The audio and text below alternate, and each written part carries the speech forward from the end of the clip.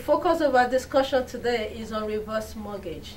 Reverse mortgage is a very important topic, but one that is not widely understood by our seniors. The goal of Senior Care on TV is to provide you with information necessary to enhance a dignified and independent old age lifestyle. With me today is Mr.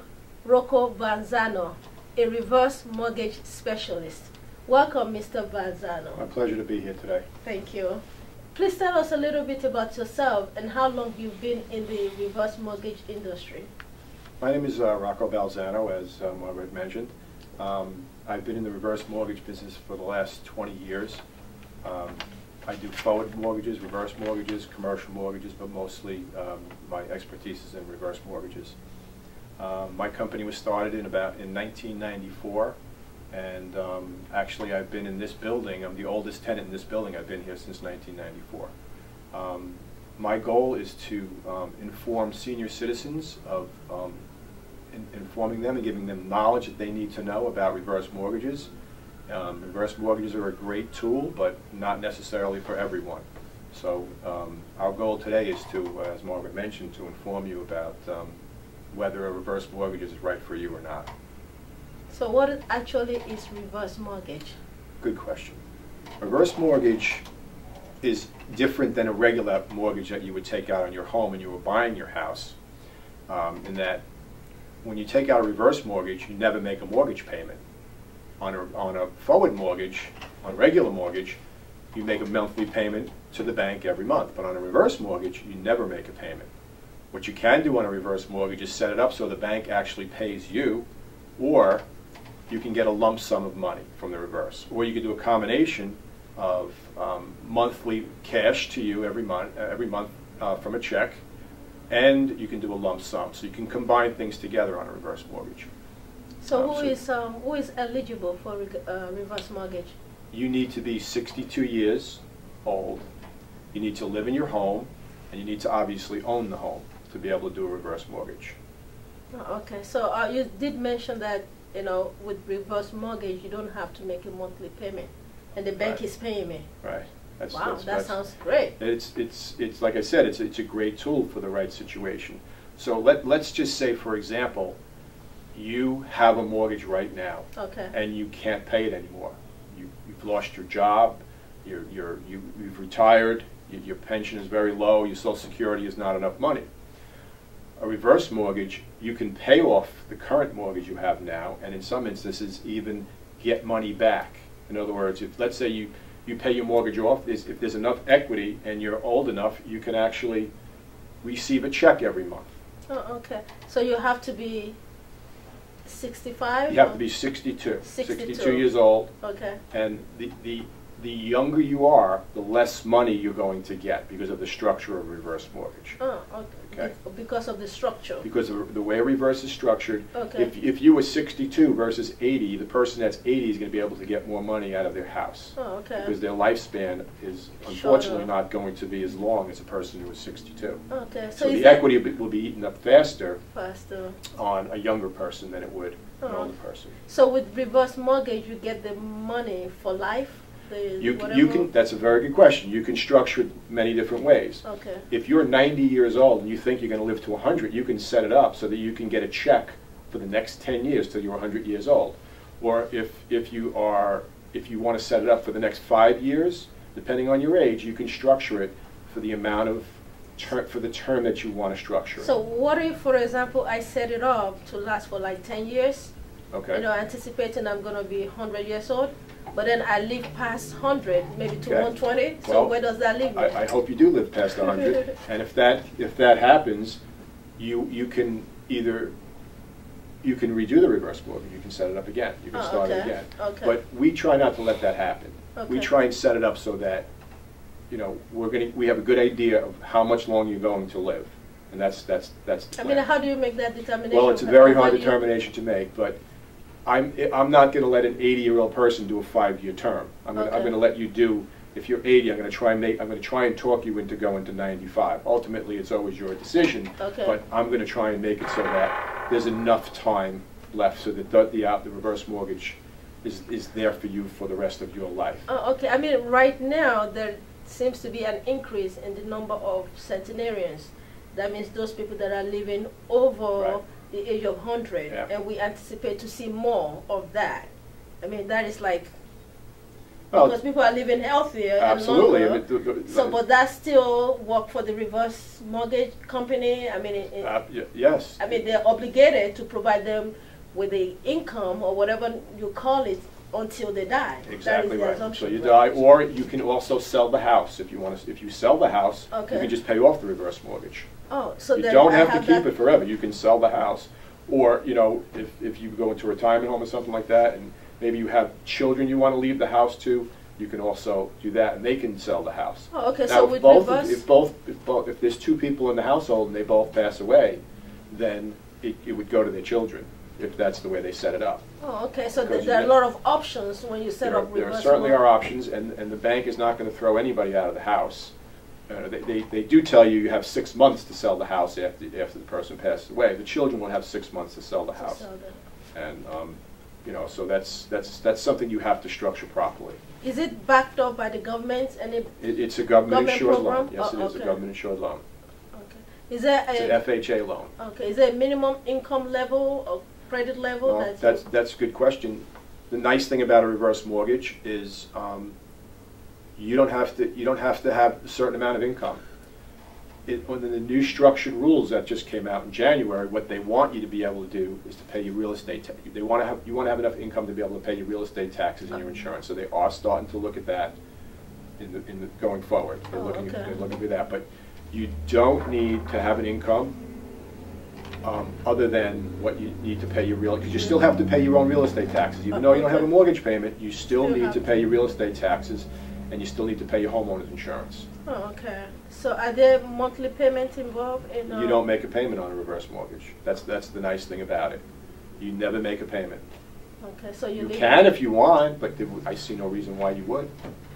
So how are the payouts structured if you want to pay out? Okay, what you can do, there's three options. You can get a lump sum of money. Let's say you just need money to do home repairs and you want a lump sum of money, you can do that. Let's say you just want to eliminate your mortgage, you can do that, so you'll never have another mortgage payment. Or we can set it up so that you have a monthly income stream. We can set up so that you get money every single month coming to you. Okay. Will the bank ever own the house? The bank won't own the house. They do? No, the bank will never own the house. You Okay. always own the house as long as you stay in the house, as long as you reside there. Okay. The bank's not going to own the house. Okay. As long as you can show that you're still living there and you're paying your taxes and insurance, you're good to stay as long as you want. Okay, but you said something about you're not required to make any monthly payment. Right. The only requirement is you must have income that shows that you'll be you'll be able to afford the taxes and And the insurance. home insurance. Which probably amounts to you probably making $8,000 or $9,000 a year, which most people do. Yeah, but if you're not, that means the money from the maybe retirement or. You can use retirement money, sure. You can Oh, use pension, okay. you can use Social Security. Any of that is considered income on a reverse mortgage. As long as you prove there is a proof that you can make Right. the. It never used to be that way, but the new laws coming around the corner are looking at making sure people can afford the tax and the insurance, because they don't want to kick anybody out of their houses. That's okay. not their goal. So now, if the option is to receive payment Right. from the mortgage, what is the typical monthly allowance that? All right. Well, that's a hard question to answer because it all has to do with your value of your house, the equity you have in your house, and your age. Okay. It's a formula that Okay. we put together, that we don't put together. It's a formula that's standard. And let's put it this way: if you were 90 years old and you have no mortgage on your house and you want to receive monthly payments, you're going to receive more than someone who's 62 years old and has to pay off a mortgage. Okay. So the more equity and less debt you have, the more monthly income you're going to receive. Okay. And I've seen, I have people that are getting up to $3,000 a month. a month? Yes, Okay. and it goes right. If you give us a check, It goes right into your bank account on a monthly basis. Oh, okay. So I was just thinking about, you said the age, the eligible age is 62. Right. Okay, and that is the age that most people retire. Right. So now, for someone who just retired and they just bought a house, Right. and then maybe a few months later, or maybe a year or two later, they decided to go with a reverse mortgage. Is that possible? That's a very good question, Margaret, because you can actually buy a house with a reverse mortgage, and not many people know that. Oh, really? So if you wanted to, let's say you're retired and you wanted to buy a house for $100,000, just for an example, and you have $50,000 to put down. You do have to put a large down payment down when you buy a house through a reverse mortgage, but you'll never have a mortgage payment. Oh, okay. So it's not a bad way to go. Wow. So there aren't a lot of people that realize that you can buy through a reverse If mortgage. you Yes, you reverse. can. Wow, that's good to know. Was that your question? I don't know if I missed your question. If I just Yes, yeah, that was Okay. my question. Yes, and it's very interesting. I guess our viewers, you've learned a lot about reverse mortgage, what you can do, the choices that you have, to help you, with your income. I mean, managing your income, especially those on fixed income. Would like to invite Mr. Rocco to our program at another time. But today, I hope you really got something from the little information that we're able to provide today. If you have any questions or there are other areas that you want us to talk about regarding reverse mortgage, please do not hesitate to let us know. You can email us or give us a call on the information that will be available to you on the screen. I thank you, our viewers, for this, for giving us your time. And thank you, Mr. Rocco. Oh, it's my pleasure. And if I could just add one thing. Sure, go ahead. The reverse mortgage is a great tool for a lot of people, but it may not be for everyone, just so you understand that. Each person needs to sit with a specialist and analyze whether it's a good idea for you. I've sat with many people and said, I don't think this is good for you right now. Maybe when you're a little older, but maybe down the road it will be a good idea. So what you're saying is, before you come to that conclusion, it's better to seek. You seek with someone that's been doing it for a long time, number one. Number two, you will have to take a counseling course before you can even fill out any paperwork for reverse mortgage. You need to sit down, and you will sit down for a 1-hour counseling session. Is that a requirement? It's an absolute requirement. Why is that? Because they want to make sure that people know what they're getting into. Oh, okay. They want to make sure that they're not just jumping into something that's not good for them. They're okay. really protecting our seniors today, and it's a good thing. I'm happy they're doing that. Oh, okay.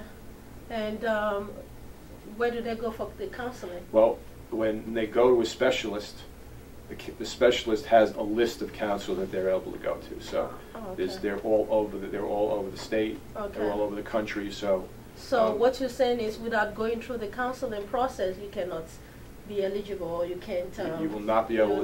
You will not be able to get a reverse mortgage without the counseling. Okay, so that's information Yeah. for you. If you're interested in getting a reverse mortgage, you have to, go through. You have to go through a counseling session, and then go through a financial specialist like Mr. Rocco. Thank you once again. My pleasure. Thank you. Thank you, Margaret. You're welcome. This is it today on the reverse mortgage. If you have any question or you desire to reach us, please give us a call at 866-796-9373, or you can send us an email at info@seniorcareontv.com, or on Facebook, Senior Care on TV. Thank you again for watching us, and I look forward to seeing you next time. Thank you.